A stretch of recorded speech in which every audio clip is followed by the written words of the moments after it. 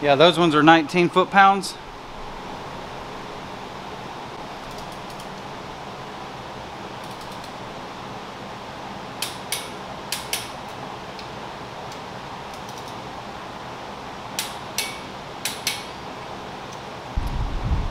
Alright guys, we're moving right along. So we got the first bracket completely bolted on and torqued down. Now we're on step 17. We're going to be putting on the next bracket that bolts to the first bracket. And it's going to take a couple of bolts right here. So here we go.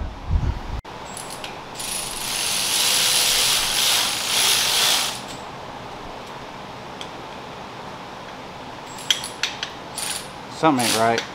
That bolt bottomed out.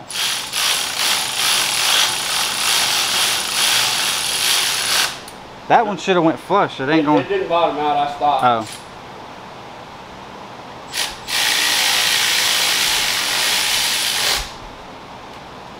Yeah, I had stopped because I didn't want to go tighten it too much and not be able to adjust if we need. No, I got you. All right, we got our second bracket bolted on. Now we're torquing it down.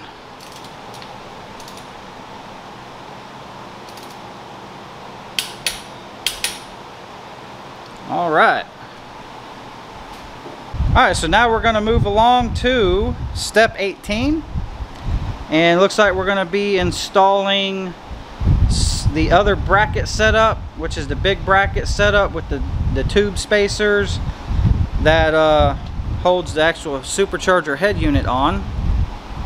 So we're going to get all of our pieces set up and get ready for that.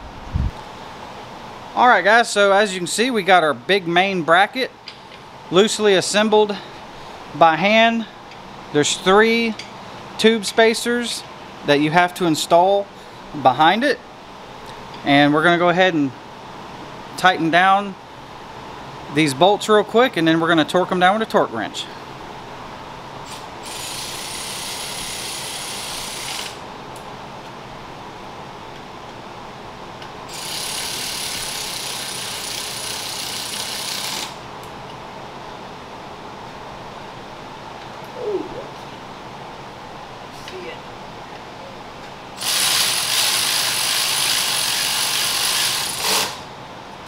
Alright, time to get the torque wrench out, torque those bolts fully down. Are those 30 still or 29? Those are the big ones, so they should still be the same torque. Yeah, 30.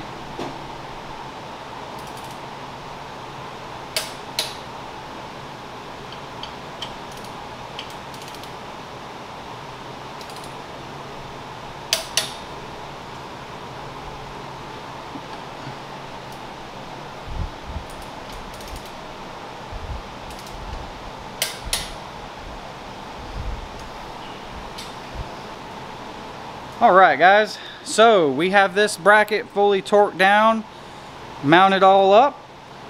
Just to recap, tell you real quick, so the tensioner right here, that comes assembled on the bracket already from TorqStorm, and in the instructions they do tell you have to unbolt it from their bracket in order to get this bolt through the main bracket into the other bracket right here. And then once you get that bolt in and torqued down, then you need to reassemble the tensioner back onto the main bracket and then torque down the 15mm nut that's right here. And then that is pretty much it. So we are moving right along. Process is going very easy. Everything's bolting right up, lining up like it's supposed to be. Super, super simple.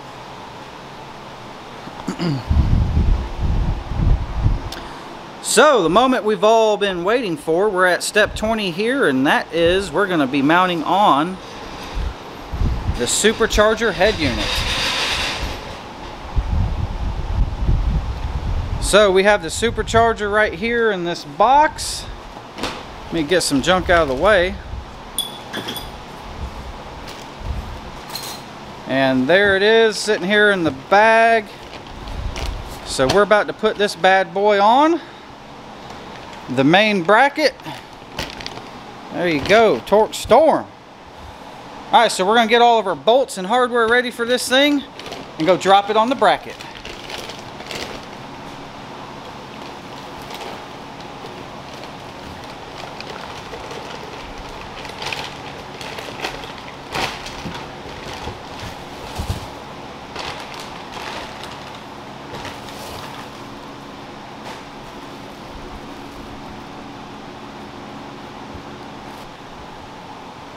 Other thing I want to mention real quick, guys, the supercharger from TorqStorm comes with oil already in the supercharger. There's no need to add oil. They tag them and they specifically say right here, units filled with 6 ounces of oil, tested and ready to run, so you don't have to do anything. No adding oil to it or anything. Bolt it on, you're good to go. But in the future, when you do an oil change on this thing and you drain all the oil out, they only hold 6 ounces of oil. And TorqStorm, on their website, they sell the oil in pre-measured bottles ready to go. Easy peasy. All right, Mopar fam, we are back. And look what we got going on over here. We got the TorqStorm Supercharger sitting in the bracket. We're about to tighten up all the bolts and then torque them down to spec. But pretty much all the brackets are on. Supercharger's about to be bolted in place permanently. And then it'll be time to start working on our little crossover tube. And again, this is not going to be an intercooler setup. It's going to be water meth setup only. So we will only have a tube, a short pipe running from the top of the supercharger here to the throttle body. And we have already loosened the band on the TorqStorm Supercharger and clocked the outlet going up, because we're going to be running a 90 from here and then over, and then our other pipe will have a 90 already made into it going right down into the rubber coupler. So pretty much that's our plan. So we're going to start torquing some bolts down.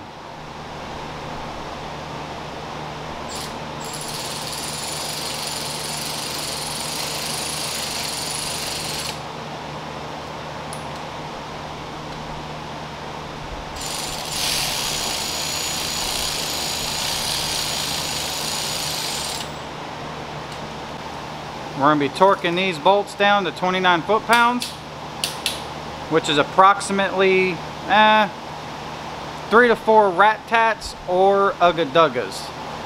Or, if you guys watch the channel, motherfuckers.